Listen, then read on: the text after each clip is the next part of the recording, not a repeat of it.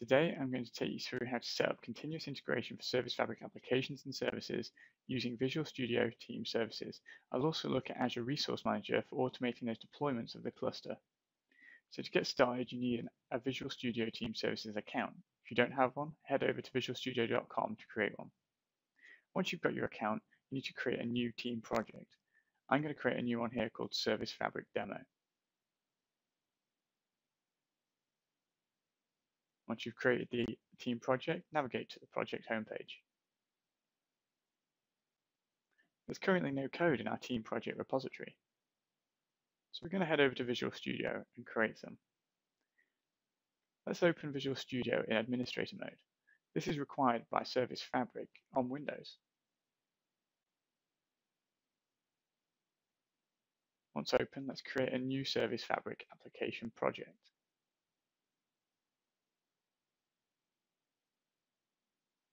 Service Fabric requires you to have a default service, so we're just going to add a stateful one here.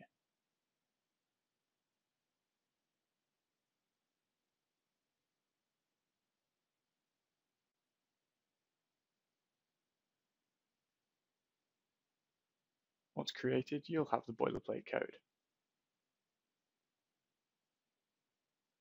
We're going to be using Git, so we're going to go grab a git ignore so that we don't push any unwanted files up to our repository. Here we're just using the Visual Studio.gitignore file, which is publicly available on the web.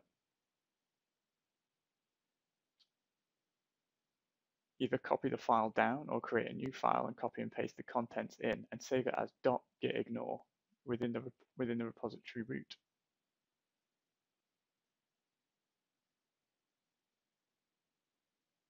We can now initialize the Git repository locally. As you can see, not all files have been added to the Git repo. We'll add the ones that we need and make our first.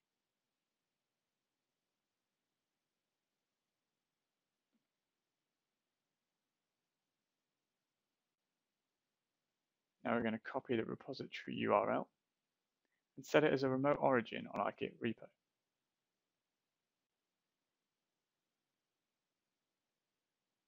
Now we can push our code up to our remote origin.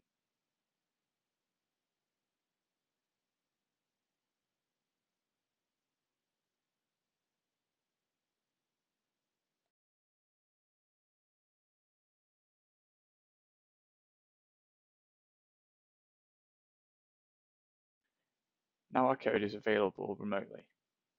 Next, head over to jackdan/service-fabric. This is a repository full of scripts to help you work with Service Fabric. Clone it to your local machine.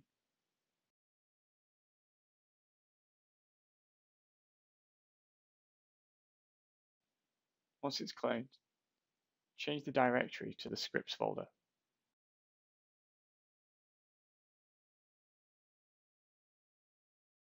Now you'll have to install a PowerShell module. Use import-module and then the name of the script. This will make new commandlets within PowerShell available to you. What this command does is it will create a self-signed certificate, create a new resource group, create a key vault within Azure, and then upload your key or your certificate to the key vault. If you don't have a certificate, you have to use the argument create self-signed certificate. Pass in a DNS name, which is basically for your certificate authority. Here I'm just using a generic one. And then finally, you'll need to pass in the output path for the certificate on your local machine. Remember to be careful when using self-signed certificates. You shouldn't be using them in production. Only use them for your dev clusters. Next, we're going to head over to the Azure Quick Start Templates GitHub page, where we make available our JSON documents for Azure Resource Manager. These help you provision resources within Azure using one-click deploy or repeatable JSON templates. I'm using a simple 5-node, 1-node type cluster. This is a secure cluster, and it also has Windows Azure Diagnostics enabled. By clicking on Deploy to Azure, it's going to open the Azure portal. This is where you can edit parameters for that particular template. You can even dig into the template within the portal and customize it. As you can see here, I've got a set of parameters to change. I'm going to give it a name, some admin details, and then I need to copy the key vault details that we created earlier.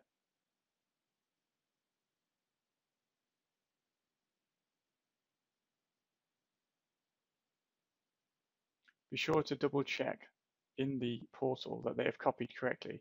Sometimes PowerShell has a weird wrapping on the text.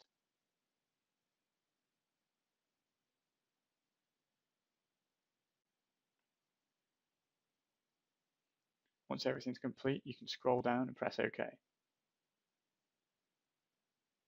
Select the subscription you want and either create a new resource group or use an existing one.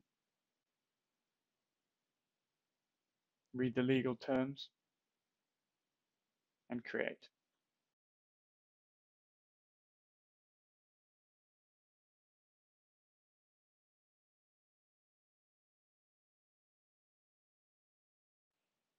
Whilst Azure is provisioning the Service Fabric cluster, we're just going to make sure that we've got the correct certificates installed on our local box.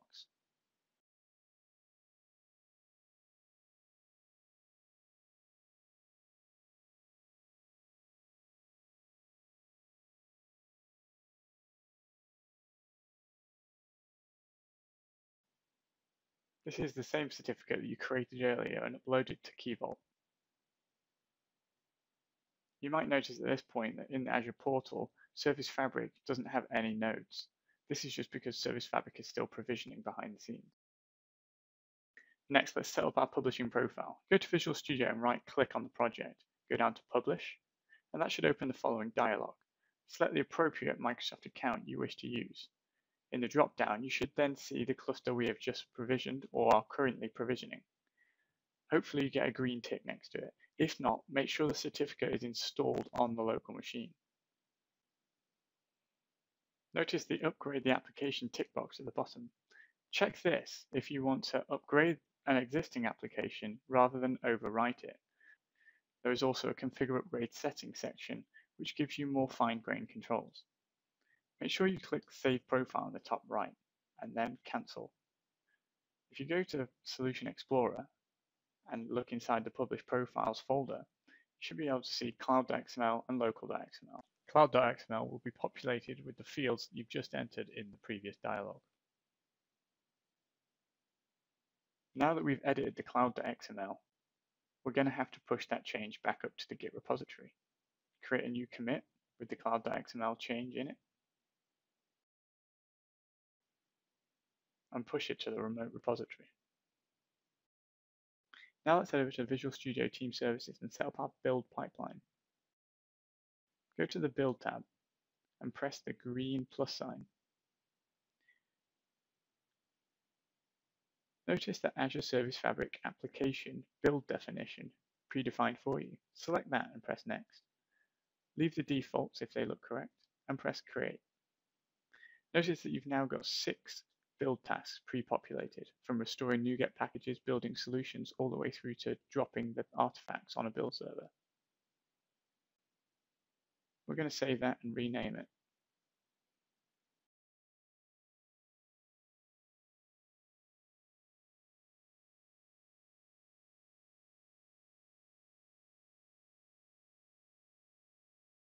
Let's queue a build.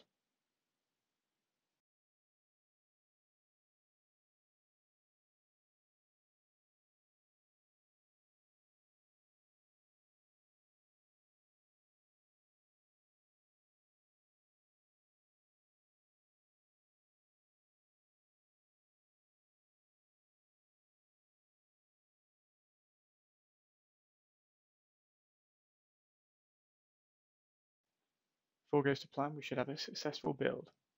Now let's head over to the Release tab.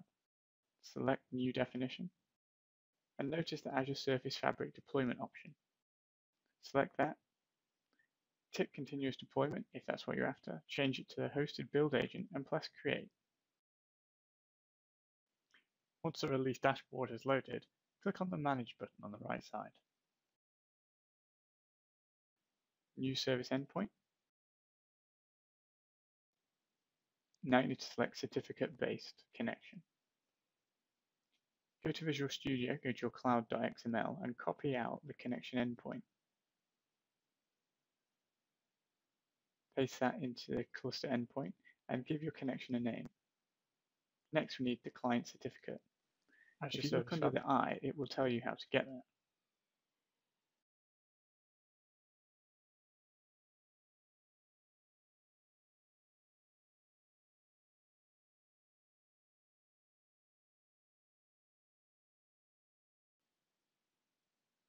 Here's the base64 string. Just going to copy that and paste that in. Give it the password for the certificate and press OK. The connection to the cluster should now be established. We can now use the drop down.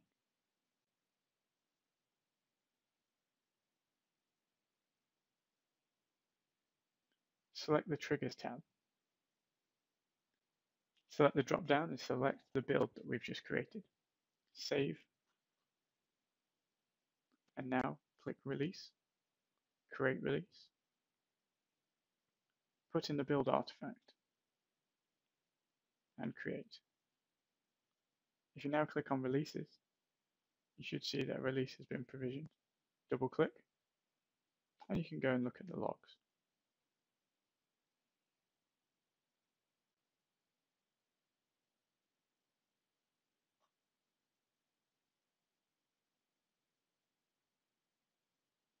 If we now go to the resource groups and find the cluster,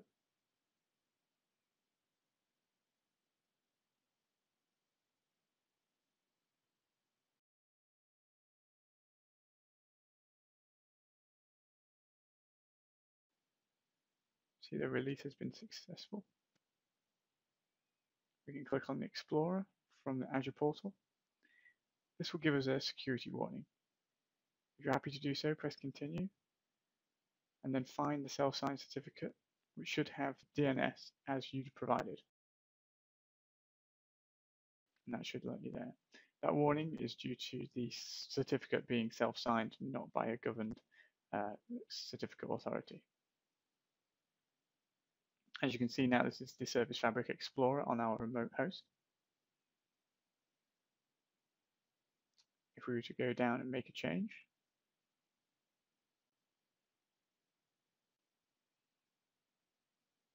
save that, do a git push,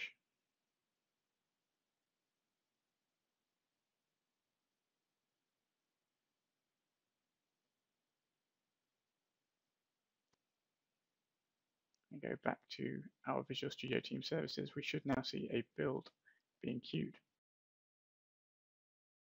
And we do.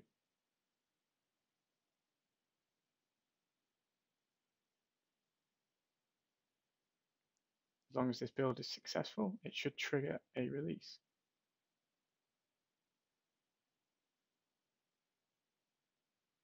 We have a new release. So if we go into the Service Fabric Explorer, we should be able to see an update in progress. There's not currently one. So if we look at the logs, we can see that it's waiting for the upgrade on the cluster. If we go back to the Service Explorer, now we can see that the update has begun. Service Fabric updates across update domains. As you can see here, there's 5, 0 through 4. This means that your machines or your nodes are spread across those update domains so that not everyone fails and service is available at all times. You can dig into the update details here. And we can go and look at the cluster map. This shows the update domains and the fault domains. See, each node is in its individual update domain. The update can roll back if it fails in any of the update domains. Notice the current version and target version.